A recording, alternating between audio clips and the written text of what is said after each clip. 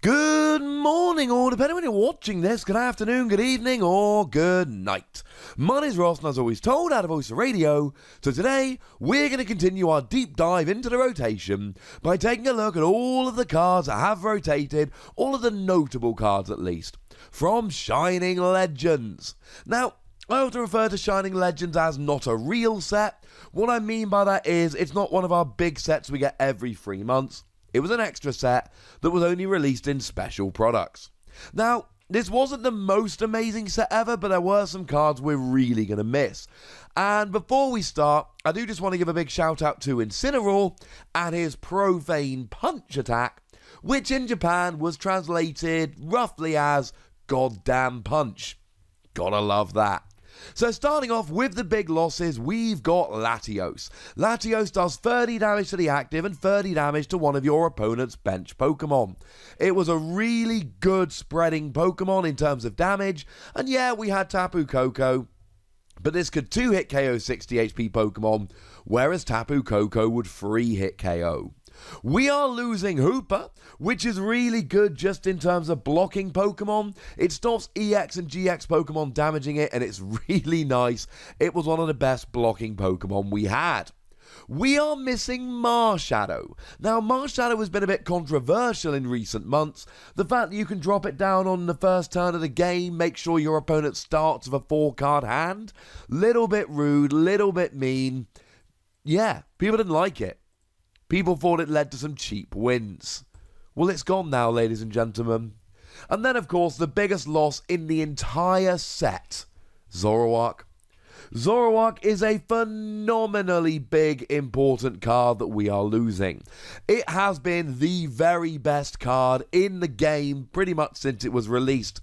We've seen it winning with Gardevoir. We've seen it winning with Garbodor.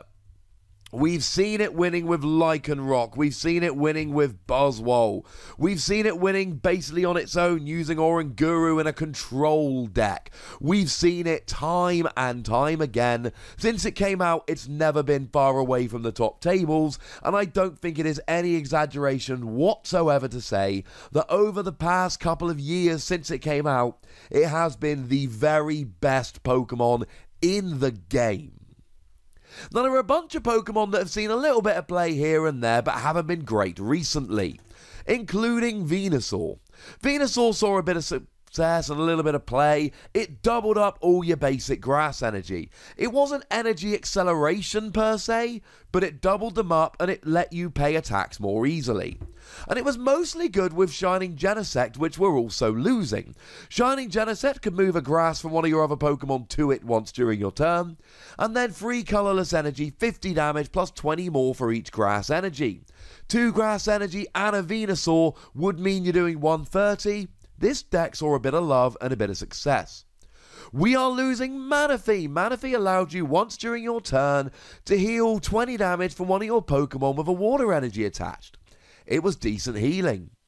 We are losing Raichu. Now, Raichu is used with Pachirisu and its Snuggly Generator to just get a whole bunch of damage on the field and then smash. In more recent times, 160 damage could be done with a Thunder Mountain and a Tapu Koko Prism Star, so that you would essentially be paying a single energy for it.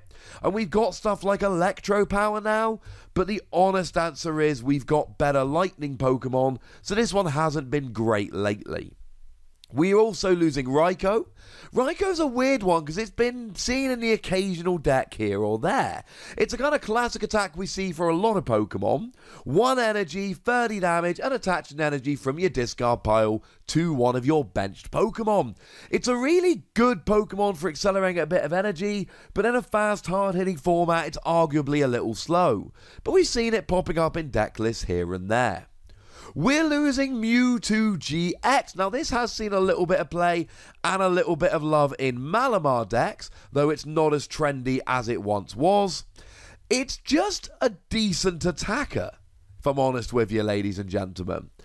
And, 2 energy, 60 damage, heal 30 wasn't amazing. It was largely the GX attack that did 200 damage for free energy and went through any effects on the defending Pokemon. If your opponent used something like a Dawn Wings Necrozma to try and stop you attacking, this would get a 1-hit KO anyway. And we're losing Shining Arceus. This is another one of those Pokemon that spread a bunch of damage. As long as it's your active, you prevent all damage done to your bench by opponent's attacks.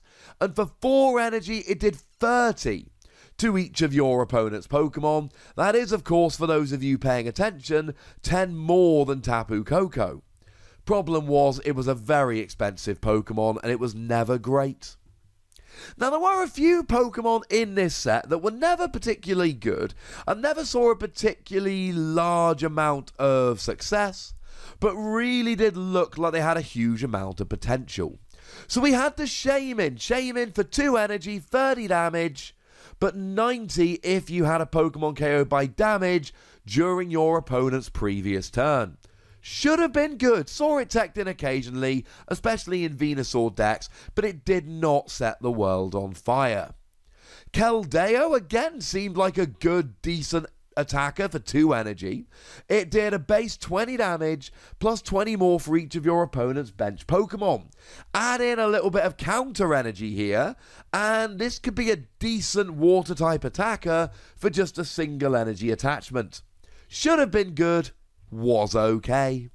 Mew, I adored Mew. Now, the 30 HP was hilariously low and really did hurt, but free retreat and an attack for a single energy that can attach 2 energy cards from your deck to your Pokemon in any way that you like. And this is energy cards, not basic energy cards, so this could be used very nicely to get special energy out. I think it was the 30 HP that really did this in, because it was a lot of fun. We also are losing the Reshiram and Zekrom. They had Outrage back. Now, Reshiram and Zekrom had this back in black and white. Maybe they were better back then when Pokemon didn't hit for quite as much, but double colorless energy, 20 damage plus as much damage as is on you. Lot of potential here with Reshiram and Zekrom, ladies and gentlemen. A lot of potential. Though they didn't live up to it this time around. And I do just want to give a little bit of a shout out to my boy Croconaw. Maybe it's because we never had a good enough Feraligatr, but the ability whereby if it's on your bench, you can move all your energy to your active to it, switch it to the active, and as long as it's been down a turn, you then evolve up into Feraligatr and smash. Maybe if we'd had a really good Feraligatr GX, this could have been amazing, but we never even had a Feraligatr GX. Now, in terms of trainers, it's a slightly weird one, because Shining Legends did in and of itself reprint a bunch of staple trainers, but because it's being rotated out at the same time as the others, it ain't going to keep them in the format. So, Damage Mover has gone away. Damage Mover just moves damage from one Pokemon to another. From one of your Pokemon to another of your Pokemon. Could be used for stuff like Reshiram to do more outrage damage. Could be done to save from attacking and being KO'd. Honestly, it never saw a huge amount of play. We are losing energy retrieval, the way to just pick up your energy. Now, we do have energy recycle system still in the format, which can either pick up 1 or shuffle 3 back into your deck, but it's not good enough. Fire decks are getting Fire Crystal, which picks up 3, which absolutely is good enough, but other decks are going to miss it.